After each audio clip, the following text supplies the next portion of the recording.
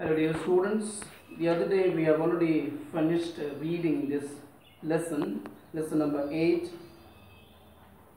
and today we will discuss the question answers, especially question number A and B. So question number A, choose the correct options.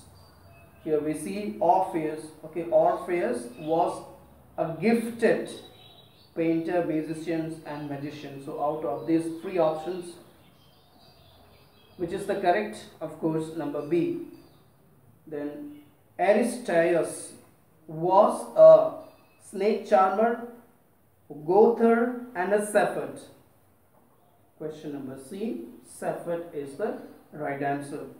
Number 3, Orpheus set off means started for the underworld with his lyre, then flute and violin. So out of these three, which is the correct options?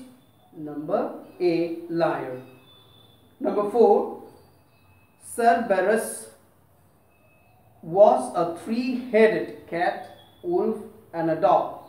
So the answer is dog. So this is all about question number A. Now let us discuss question number B. Answer the following questions. Why did Orpheus decide to go to the underworld? So why did Orpheus, or what made him to think or decide to go to the underworld? Let's see the answer. Orpheus decided to go to the underworld to bring Eurydice back from death. So let me repeat. Orpheus decided to go to the underworld to bring Eurydice back from death.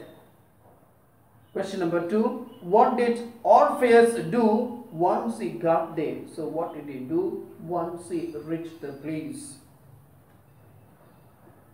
Once he got there, he played his lyre and sang of his love for Eurydice in front of the residents of the underworld. I will repeat this answer once more. Once he got there, he played his lyre and sang of his love for Eurydice in front of the residents of the underworld. Question number 3. What were the reactions of the dwellers of the underworld? So what was the reactions? How did they react? How did they feel? His works, music and art held everyone spellbound. Heads openly wept and Persephone's heart melted. The frightening, the many-headed Cerberus covered his many ears and whimpered in sadness. So listen to the answer once more. His words, music and art held everybody spellbound. Heads openly wept and Persephone's heart melted. The frightening, many-headed Cerberus covered his many ears and whimpered in sadness. So this is what you are going to write. Next question. Was Orpheus successful in his mission? Let's see. Orpheus was not successful in his mission. Once he felt the warmth of the sun on his face, he turned around to celebrate with Eurydice. Eurydice was still in the underworld then, and Orpheus could only look at her disappear. So what happened? He was not successful at all in his mission, because though he felt that warmth of the sun, and then he turned towards her beloved to see, but then what happened? Eurydice was not on the human world. That's why he could see, he means here Orpheus could see only Eurydice getting disappeared. So that is what you are going to write for question number 4. Number 5, what is the would you consider Orpheus careless or unlucky? Give reason. So this is, I leave it for you. Would you consider, so what do you consider? Orpheus was careless or unlucky? So give your reason. If you are saying careless, why is it? If you say unlucky, so you have to support your answer for saying that.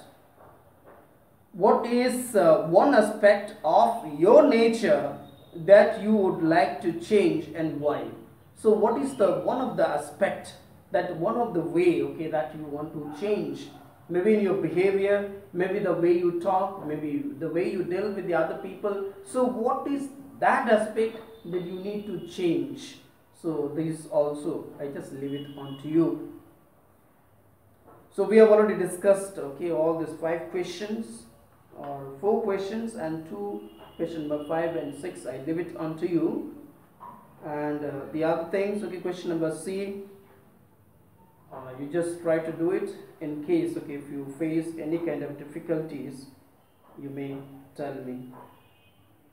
Like we can start with the first one, just like here it says, find words in the passage that are similar in meaning to the ones given. So daunted, it will be deterred. Number 2, tuneful is there, it will be melodious. Number 3, wind, okay, that is whimpered. So this way just try to find out and write the similar words which are there. So I ask you students, remember all these things. Okay, question number A and B you are supposed to write in the copy, including question number C. Thank you so much.